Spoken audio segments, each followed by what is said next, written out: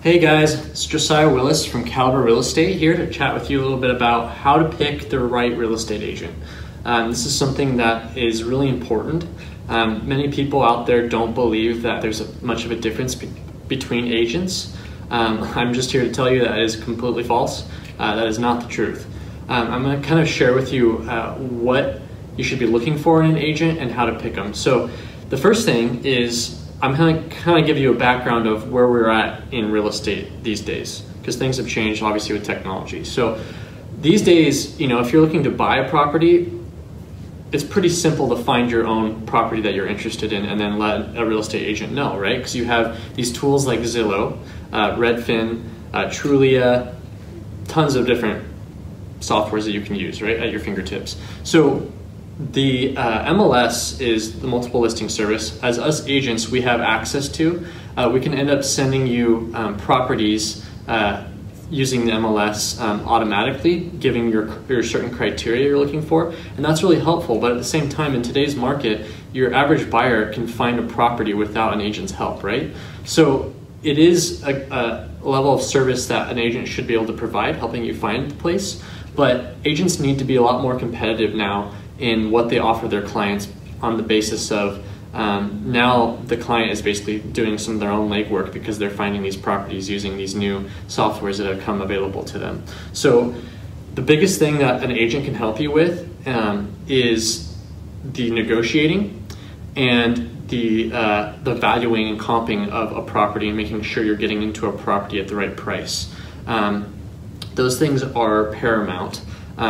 But what's cool about Caliber is we kind of circumvent the first thing that was lost because of technology. We've actually developed our own proprietary software that allows us to find properties for our clients, and our clientele includes people who are wanting to buy and sell homes, but also clients who are wanting to buy and sell investment properties. And so this could be single family, multifamily, condos, detached single family homes, anything like that. So our software actually is keeping track of anything that's hitting the foreclosure market. And so that gives our investors or people wanting to buy a primary residence another source of properties that wouldn't actually be listed on the MLS and thus Redfin or Zillow or Trulia, etc. So that allows us to have more properties available for our clients than your traditional brokerage out there. We're also sourcing properties off of the MLS, which means we're directly working with sellers, contacting them directly, working with them, and locking down those properties so that we have those as another option and pipeline, so to speak, to offer to our own clients. That's different than most brokerages. Most brokerages only deal with what's on the market. We understand how to deal with foreclosures, REOs, short sales, like I already mentioned, off-market, pre-foreclosure, all those. So that's sort of one of the things you should be looking for in an agent, whether it be us or not, is what kind of properties they have access to, because generally your run-of-the-mill agent is not doing you any service if you can find most of the properties on your own via Zillow, Redfin, Trulia, etc. So the other thing is the negotiating. So because we do the investing side, we're constantly negotiating on behalf of our own clients, but on behalf of ourselves as well. A lot of us agents actually do the investing side, so we understand how to negotiate because we're just doing it more often than your average agent is. What that means is we understand price points in specific markets. We understand what is going, what is popular in that market, what it's going for, and what the demand is from the client side in terms of what is selling retail really well. So like what kinds of materials you should use, what neighborhood, what the cap is in that neighborhood in terms of value that you can get out of it no matter how much money you put into it. We understand that. So the key to negotiating is actually getting as much information as possible from the other side to then use that to your advantage, right?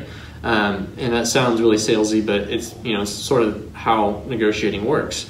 The more information you can glean from the person you're negotiating with, the better negotiator you can become. And that's something that we try over and over again, practice makes perfect or permanent, essentially. And we're also going, when we outsource another, sorry, let me back up. When we actually source a property with the seller directly, which would be considered off-market, we're going into the seller's living room and sitting down with them and chatting with them and figuring out how to make the transaction work for both of us. But just that level of experience, that's something you want to make sure that your agent has, is understanding the negotiating process, because that's probably the biggest thing that's important to to a client that's looking to buy or sell a property, such as yourself, perhaps. One of the things I think is funny is discount brokerages. They're willing to waive pretty much everything on behalf of their buyer, and the very reason is because they're usually paid salary, whereas we're paid commission here at Caliber. And when you're salary and you're working for a large corporation, you have certain sales quotas that you're supposed to hit, but you also have your paid salary, so you're not really getting the commission side. So it's sort of, I think they have a bonus structure, but the thing is, it puts the client in a position that's not a win-win for them, because ultimately it's all about getting the deal done from the agent at a discount brokerage's position, which means that they sacrifice some of the stuff that they should have fought for their client in order to get the seller to accept the offer, which might mean that they go above what the house is actually worth when they instruct their client that they should offer more, or it means that they waived contingencies like inspections or financing contingency or whatever the case may be. That's because discount brokerages make their money on transaction volume. And when you have the same business model as Walmart, I mean, it's sort of like, would you as a client want your biggest financial purchase in life to be run by somebody who works for essentially a Walmart? Probably not. But anyway, that's something to be leery of. Not all agents are bad at work at discount brokerages, but that's something to be aware of.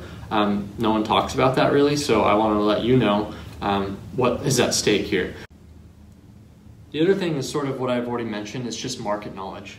Understanding markets. You don't have to be from a specific neighborhood to understand the neighborhood. There's a lot of tools available to understanding local market conditions, but I myself am a finance background, so I have a very analytical stance on how I view properties and neighborhoods, and I think that serves me well in real estate, because that's part of the reason why I wanted to get into real estate, is not only helping people buy and sell homes, but also learn the investing side, and that's also why I joined Caliber. But many agents don't do the necessary work to figure out price points to the point where they should be completely familiar and comfortable with explaining to a client. I think that's really important. When you're looking for an agent, make sure that they have done their homework, that they have the experience needed, and make sure that they're a detail-oriented person, honestly. And I say that because I am one, so that is a little bit of a bias, but I'm acknowledging that. But I think it's important because having the focus to be a detail-oriented person is important, because you're not going to let little facts or important details fall through the cracks, and that's really important when it comes to contracts. Part of what we do as agents is, they talk about how it's kind of a joke that I heard from another agent. You're basically a counselor or a psychologist. You're a consultant, because you're consulting your client on what to do, and you're a lawyer, essentially, because you're handling contracts and paperwork that are legally binding. So it's really important to be a detail-oriented person, because you don't want to let anything fall through the cracks, so to speak, because they could have huge repercussions, especially when you're dealing with assets that are worth, hundreds of thousands of dollars, even up to in the millions. So it's really important that you find an agent that is detail-oriented, and you can kind of find that out based on questioning them and having them answer your questions. Obviously, each person's needs are unique, but you can pretty much find out whether or not your agent is a detail-oriented person by asking the right questions. So I really commend you to do that. I recommend that you do that. But those are the main things: market knowledge, negotiating skills, and the experience, and what kind of services the agent has available to you as a client. So that's kind of why I joined Caliber. I was actually at another agency prior to joining Caliber, and it was just a really nice natural move for me to come here because of the entrepreneurial environment, but also because of what they offer their clients and their agents. And that's why we're number 9 in fastest growing companies in the Puget Sound Business Journal. So really happy to be here. Hope you guys would like to work with us. Please shoot me a call or an email or a text if you're interested, or if you know anyone who is looking to buy or sell real estate, either on the investing side or as a primary residence. So thank you guys. Hope this was helpful. There'll be more videos coming soon.